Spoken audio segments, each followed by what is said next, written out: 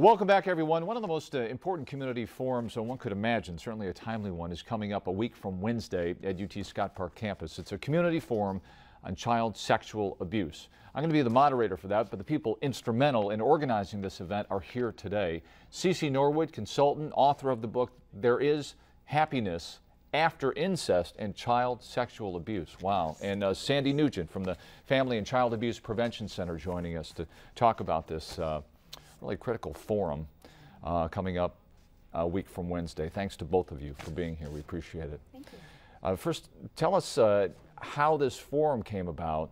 Is it in relation, in response to the Sandusky situation? We have cases here, but Cece, why don't you start? How did this forum come to be? Well, you know, it came about because the local coalition, the Sexual Abuse Path Coalition, is all about working toward eradicating all forms of sexual violence in Northwest Ohio. And we just sort of jumped on the opportunity to bring this forward following the Penn State and the Syracuse, because it's also public, lots of conversation back and forth about, you know, what's that all about and, you know, those kind of things. And so the coalition decided that we wanted to hold a community forum, local, so that our community can be aware of what are we doing here in Lucas County. You know, what is the system for working with families who have had children that have been sexually abused? You know, what can they expect? What are the service providers who are here to address that for, you know, families and individuals? And then we wanted people to know exactly what the system is, from the first responding police officer at the scene all the way through the prosecution of the case. And how we talk about prevalence, how prevalent, Sandy Nugent, is child sexual abuse in our community? In 2011, we had about 580 reported cases of child sexual abuse. It's staggering to me. It's estimated that there are about 39 million survivors of child sexual abuse in our country, and we know that maybe a third of the folks who are sexually abused never disclose and never get help. And I think when we consider the results of sexual abuse and how it really can devastate not only a child's life who's a victim, but also our society as a whole, we really need to move forward and see what else we can do in our community.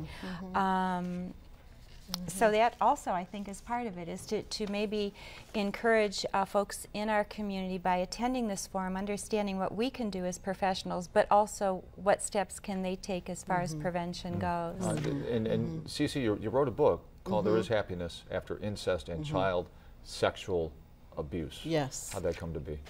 Well, it came to be because I'm a survivor of child sexual abuse and incest. And, you know, finally, after many years of kind of getting myself back together and starting a support group, if you will, for women who are survivors, interviewing a lot of women, I decided that I needed to write something to let people know that being a survivor of incest and child sexual abuse is not a death sentence, that it is possible to be happy after having those experiences. It is possible to have good relationships and good family and those kind of things, because it seems in our society, at least, that once that happens to someone, it becomes a very depressing thing, and I don't know, hope is lost. And so what I write about in There Is Happiness After Incest and Child Sexual Abuse are what are some things over the long haul that survivors can do to help them get through, you know, these experiences. Sandy, we had a recent case where a man was convicted of sex crimes against young boys, teenagers, and one of those victims came forward. He had married and was struggling with it in his marriage, and finally, and he told us this, that he just, during an argument, just blurted out that so-and-so raped me. And that, and from that point, prosecution took place, and the burden was lifted off him. I mean, you see victims firsthand. I mean, tell us about the process when somebody is pointed in the direction of the Child Abuse Prevention Center. Well, we always make our referrals to Children's Services, Lucas County Children's Services, whenever anyone suspects any sort of child abuse, including child sexual abuse. But at our Children's Advocacy Center, which is housed in Family and Child Abuse Prevention Center, we there we have an opportunity to do forensic interviews with children's services, with law enforcement. The detectives come there. We have a wonderful doctor, Dr. Randall Schlieffert, that comes and does any sorts of physical exam that needs to be done for the family. It's a very child-centered place to come, very supportive. We have crisis counseling there. We have non-offending caregiver support, so we can help the non-offending caregivers know how can they help their children through what could be a difficult situation. And if handled correctly, if children don't have to repeat their story over and over and over again, it cuts down on the trauma that the children experience, and they do heal. And so our hope is that people will be able to disclose sooner and be able to get help earlier. Is there a pattern on just how long before someone actually does come forward? Does it just vary? It can be years, months, decades? I mean, all the above. Right. Yeah. It depends on the above. It depends on the individual. And the environment in which they're living, you know, and the support, because what you're doing is you're having to overcome the shame that many survivors feel from it, even though it wasn't their fault. You're having to overcome the stigma of it. And when it happens to men, it's even sometimes greater, because now the whole masculinity, you know, issue comes into play, you know, as well. And so it can take a lot of years, and for some people, and during that time period, sometimes people do things they ought not do, you know, as a way of trying to survive, you know, from it, or to deal with the emotional trauma from it, because it's a trauma that they've experienced. Moving forward, the Penn State case, a judge will make a decision this week, possibly, on whether or not to throw out the case. Jerry Sandusky's attorneys want the case thrown out.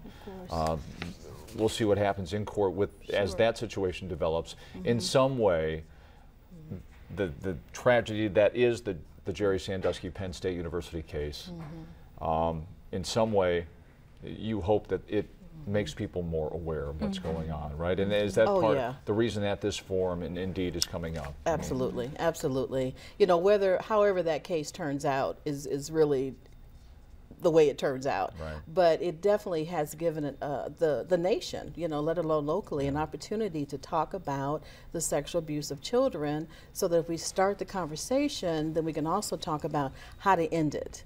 Because there is absolutely no reason why we have sexual abuse of children, you know, in our society, and that it does involve a cultural change, a norm change, where it becomes just unacceptable. And as a result of that unacceptability, then that would allow for victims of abuse to feel they can come forward and talk about it, because they know something to be done. And with that, we want to invite the public to come and take in this forum. There's a week from Wednesday. Here it is, the 18th, 6:30 to 9, University of Toledo Scott Park campus. Sandy will be there, Cece will be there, and a host of other people who are instrumental in this fight and helping victims. So we hope that you can join us. I'll moderate that event, and thanks to both of you for coming in. Perhaps nothing more important than this issue. Thank you. Happy Easter. Thank you. Thank you, Sam. All right, we're going to come back in just a minute. We're going to talk a little politics. Fletcher Word from the Sojourner's Truth when we come back on Take 3.